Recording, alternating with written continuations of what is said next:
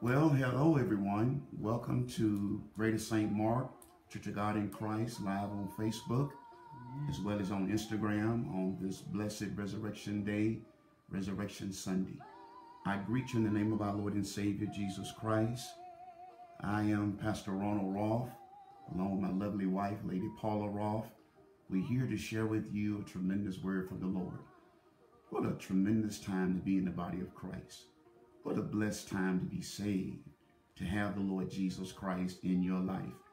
And I'm so excited today just to have you to be with us. I want to thank you for taking time to share with us on this tremendous day, the highest holy day on the Christian calendar, Resurrection Sunday. Before I go into the word of the Lord on today, I want to share a few things with you, as well as allow Lady Rolfe to share some things with you on her heart. First of all, feel free to share your stewardship, your tithe, and your offerings through Gilify to Greater St. Mark. That's Gilefy, Gilify. There you will find Greater St. Mark, Greater St. Mark, Church of God in Christ. Also, you can mail in your donations, your contributions to Greater St. Mark, P.O. Box 19, Memphis, Tennessee, 38101. I want to give you some advance notice on this coming Wednesday. We'll also be on Facebook Live at 7 p.m. And there we'll be sharing into another season in the church. And I'll talk more about that at the end of today's message. And then 1 week from today again, on Sunday at 11 a.m., we'll be sharing again on Facebook Live as well as on Instagram. So feel free to join us at your leisure. At this time, I'm going to allow Lady Rolfe to just share with you what's on her heart, and then I'll come back momentarily. Say amen for her. And by all means, type in your amens, your hallelujahs, your thank you, Jesus. Respond back to us so we'll know that you're there. Amen for Lady Rolfe. Good morning, good morning, good morning. Happy Resurrection Sunday. We are here to celebrate Jesus' resurrection and thanking God for the blood. We thank God for Calvary. We thank God for his death and burial and his resurrection. And we do give God all the glory and all the praise. As this song comes to my mind, and I would like to just read it to you. It says, because he lives. And the song says, God sent his son. They called him Jesus. He came to love, heal, and forgive. Yes. He lived and died to buy my pardon. An empty grave is there to prove my Savior lives. Because he lives, I can face tomorrow. Because he lives, all fear is gone. Because I know he holds the future, and life is worth the living just because he lives. I trust and believe in God. I thank God and I trust God and I take him at his word. I put my trust in God. There's no time for doubting because I know too much about him. God has been so good to each and every one of us, and we're here to celebrate that he got up. He lived, he died, and he got up just for us. Yes. He got up for us. And I thank God, and I thank God, and I thank God that he got up with all power in his hands. And we're going to thank and praise God, and we're going to always remember it was the blood of Jesus. Amen. Thank you, Lady Rolfe, for those powerful words. I want to go readily into the word of the Lord, but also at the conclusion of the message, I want to allow time for what we typically call the call to discipleship. So I pray that you will stay with us and hear the conclusion of the whole matter, to allow those to give their lives to the Lord Jesus Christ, as well as rededicate themselves to the Lord Jesus Christ. And also I plan on having prayer at the end of the message as well, to pray for you and to pray for our nation and to pray for this world. But let's now go into the word of the Lord. And God thought so much of the resurrection of his son, Jesus Christ, that it is recorded in all 4 of the Gospels. You will find the resurrection story in Matthew, Mark, Luke, and John. That's how important the resurrection is to us as believers, because without the resurrection of Jesus Christ, Christianity would be a dead religion. Oh, but thanks be unto God that he rose his son, Jesus Christ, from the dead, and he is risen. But I want to go into the gospel according to Matthew, chapter 28, beginning with verse 1 and reading down through verse 10. It says, in the end of the Sabbath, as it began to dawn toward the first day of the week, came Mary Magdalene and the other Mary to the sepulchre. And behold, there was a great earthquake, for the angel of the Lord descended from heaven, and came and rolled back the stone from the door and sat upon it. His countenance was like lightning, his raiment white as snow. And for the fear of him the keepers did shake, and became as dead men. And the angel answered and said unto the women, Fear not ye, for I know that you seek Jesus, which was crucified. He is not here, for he is risen, as he said. Come see the place where the Lord lay, and go quickly and tell his disciples that he is risen from the dead. And behold, he goeth before you into Galilee. There shall you see him. Lo, I have told you. And they departed quickly from the sepulchre with fear and great joy, and did run to bring his disciples word. And as they went to tell his disciples, behold, Jesus met them, saying, All hail. And they came and held him by the feet and worshiped him. Then Jesus said unto them, Be not afraid. Go tell my brethren that they go into Galilee, and there shall they see me. All the word of God for the people of God. But again, verse 6 says, He is not here, for he is risen. I want to stop right there. Oh, that's a good place to shout right there. Even in the comfort of your home or wherever you may be watching. The fact that we know we don't serve a dead Savior, but he is risen. And because he got up, because he was resurrected, we can be resurrected from our cares in life, from our problems in life. Whatever is holding you down, whatever is holding you hostage, oh, Jesus defeated it on the cross at Calvary. Well, the Bible again says, he is not here, for he's risen. He said, come see the place where the Lord lay. The highest holy day on the Christian calendar. Traditionally, some may know it is Easter, but a better description is Resurrection Sunday or Resurrection Day. The word Easter does not appear in the Bible as we refer to it. You'll find it in Acts chapter 12, verses 1 through 4. Now behold, that time Herod the king stretched forth his hands to vex certain of the church, and he killed James, the brother of John, with the sword. And because he saw it pleased the Jews, he proceeded further to take Peter also. Then were the days of unleavened bread. And when he had apprehended him, he put him in prison and delivered him to 4 quadrillions of soldiers to keep him, intending after Easter to bring him forth to the people.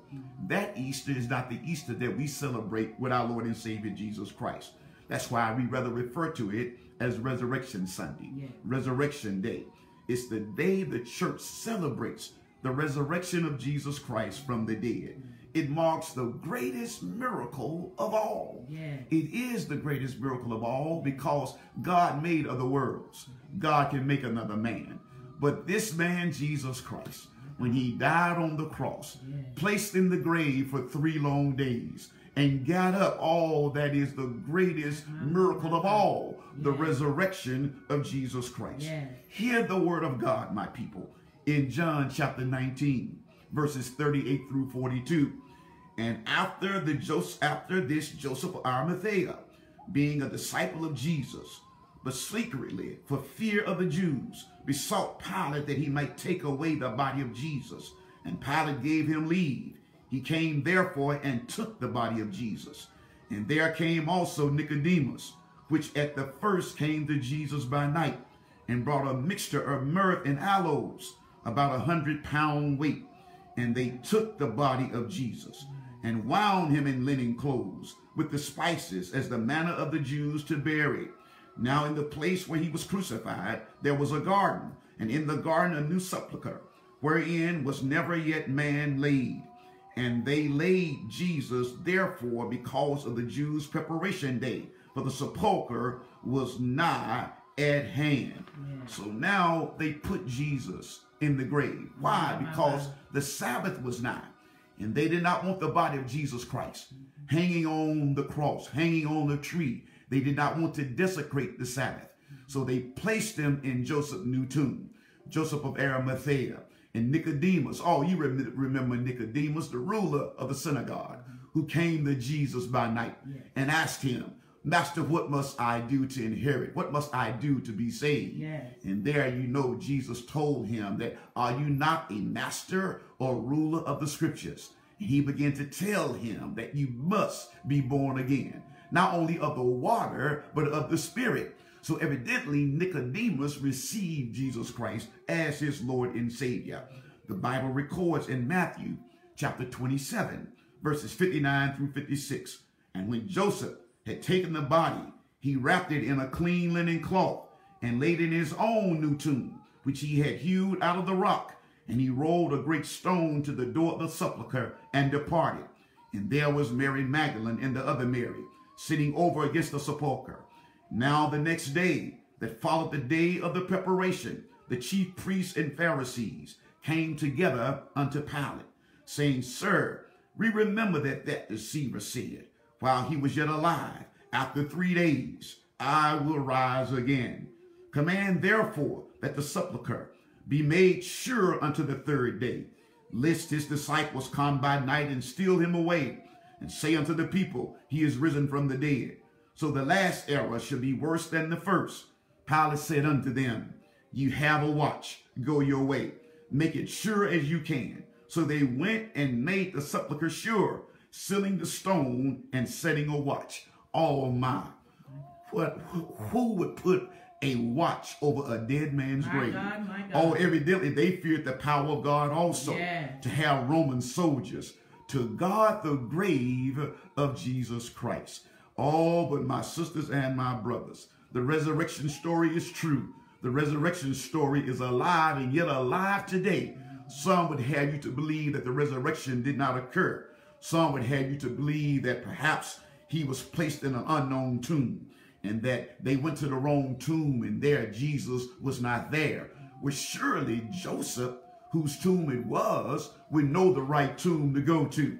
So you cannot say it was an unknown tomb. Some would say it was the wrong tomb, that Mary and the other Mary went to the wrong tomb. All they had to do was to ask Joseph of Arimathea, where was Jesus laid? And some would have you to believe that it was a legend, that they only fabricated the fact that Jesus rose from the dead. Oh, the devil is a liar, because the Bible says that Jesus appeared unto 500 brethren at one time. There were eyewitnesses to the resurrection of Jesus Christ. Some would even have you to believe that it was a spiritual resurrection. Oh, that I want you to know it was not just a spiritual resurrection, because Jesus appeared unto his disciples. He told them, see my hands and see my feet, that it is myself.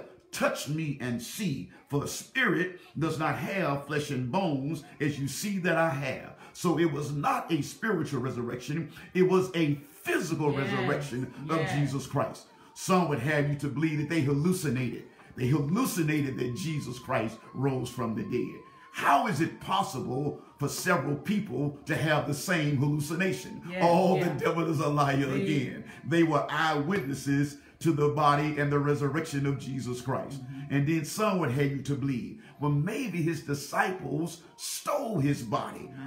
Again, the devil is a liar. He is risen. Because if the disciples tried to steal the body, surely one Roman soldier could handle 11 preachers. By then, now Judas has left and Judas has hung himself.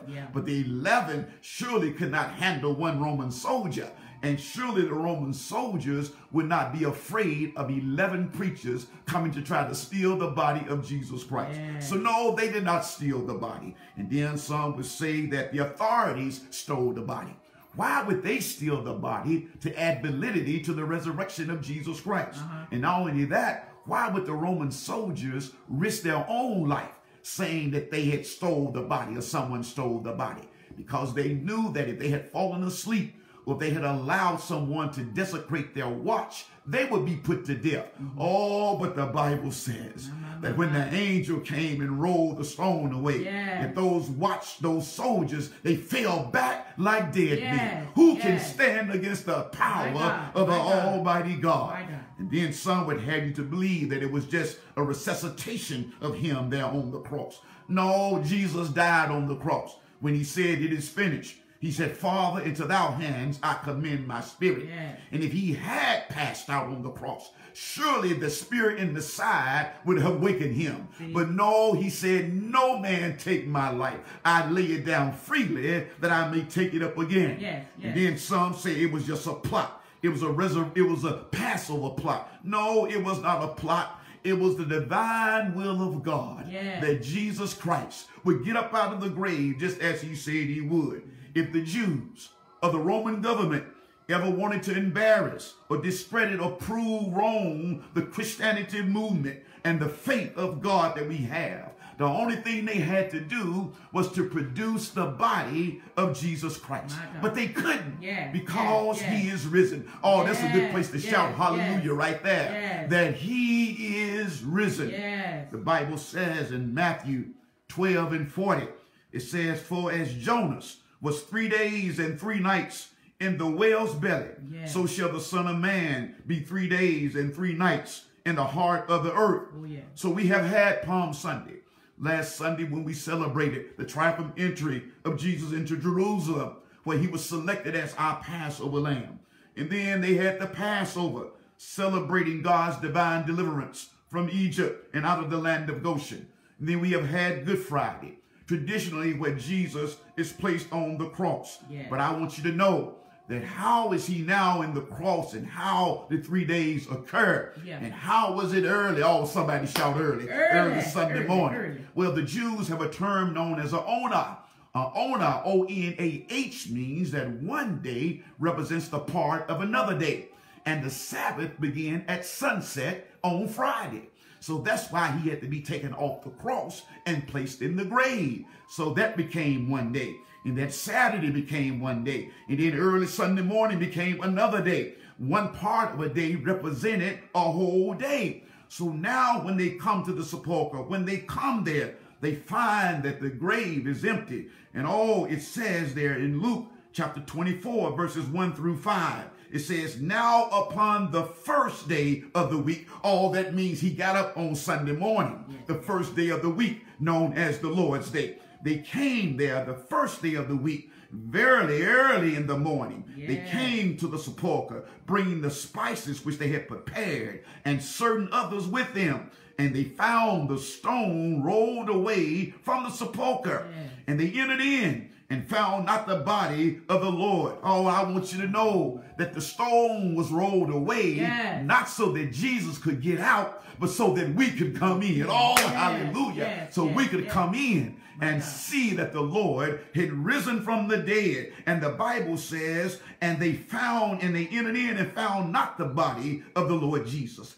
And it came to pass, as we're very much perplexed thereabout, behold, 2 men stood by them in shining garments, and they were afraid and bowed their faces to the earth. They said unto them, why seek ye the living among the dead? Oh, that's another good place, my sisters and my brothers, to shout glory right there. Why seek ye the living among the dead? I serve a risen Savior, and I know he lives. How do I know he lives? Because he lives in my heart. He lives in my spirit. He lives in my soul, and I'm sure you can agree with me. Yes, he lives. We serve a living Savior. He lives today. I know he lives, and thanks be unto God. And what did Jesus do when he got up out of that grave? The Bible says in 1 Corinthians chapter 15, verses 51 through 57, behold, I show you a mystery. We shall not all sleep, but we shall be changed in a moment, in the twinkling of an eye.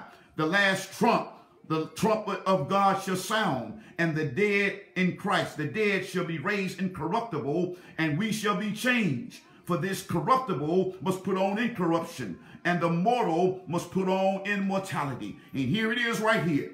So when this corruptible shall have put on incorruption, and this mortal shall put on immortality, then shall be brought to pass the saying that is written, death is swallowed up in victory. All the last enemy that shall be destroyed is death.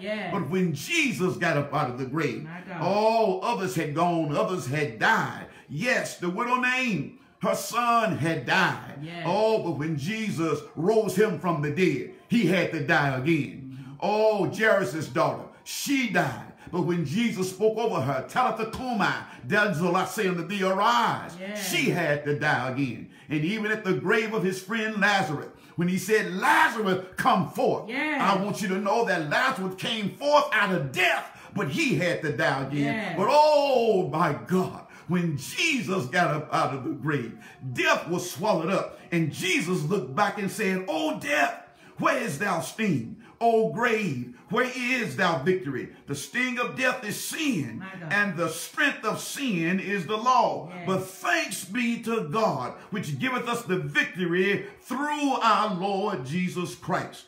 Oh, the Bible says in 1 Peter 3:19, by which also he went and preached unto the prison, to the spirits in prison. So while Jesus was there in the grave, God was still working.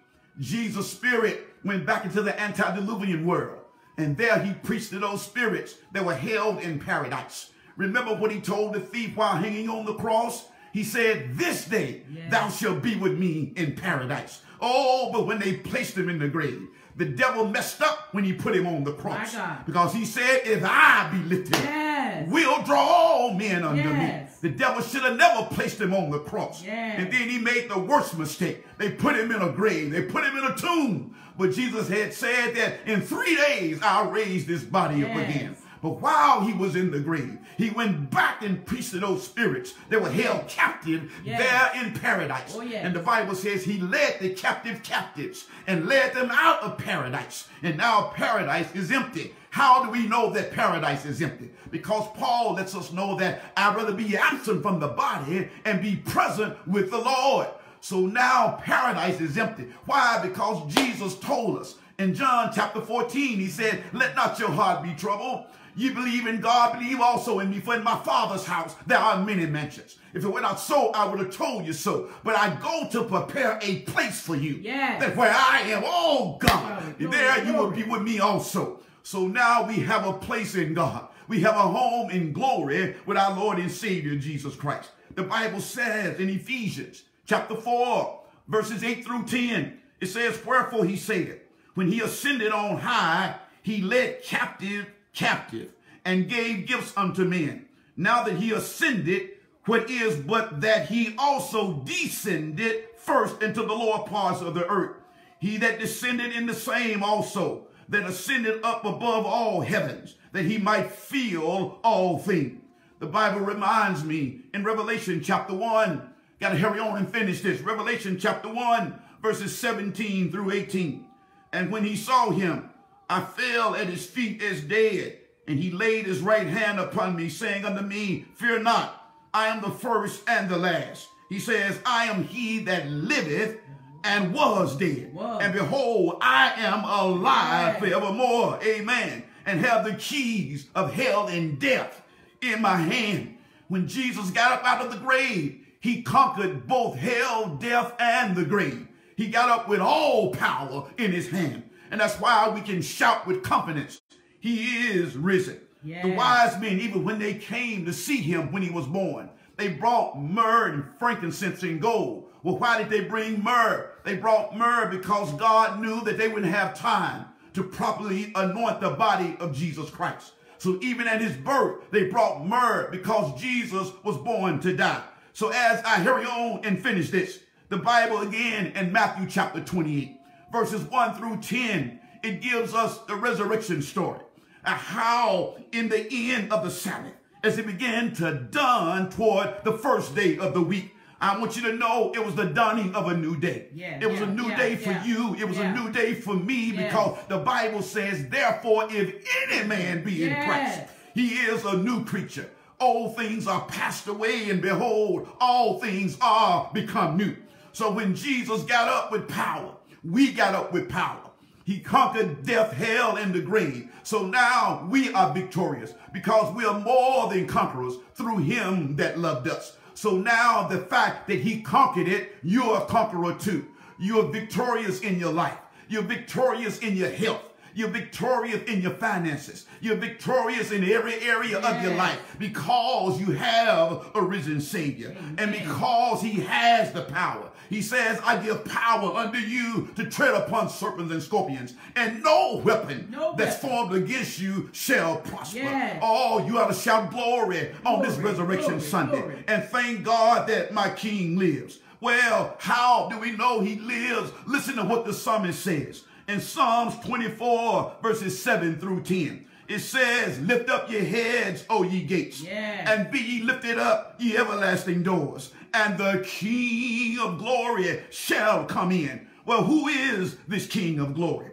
The Lord strong and mighty, the Lord mighty in battle. Lift up your heads, O ye gates, and even lift them up, ye everlasting doors, and the King of glory shall come in. Well, who is this King of glory? The Lord of hosts. He is the King of glory. I feel like running around this room right now because I feel like David. I could run through a troop and I could leap over a wall because the joy of the Lord is my strength. And glory be unto God. Oh, as we say in the song, living he loved me.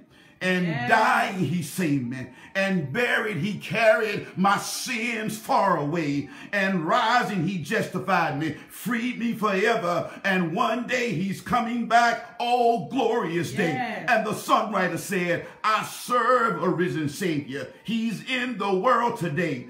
I know that he is living, whatever men may say. I see his hand of mercy. I hear his voice of cheer. And just the time I need him, he's always near. He lives. He lives.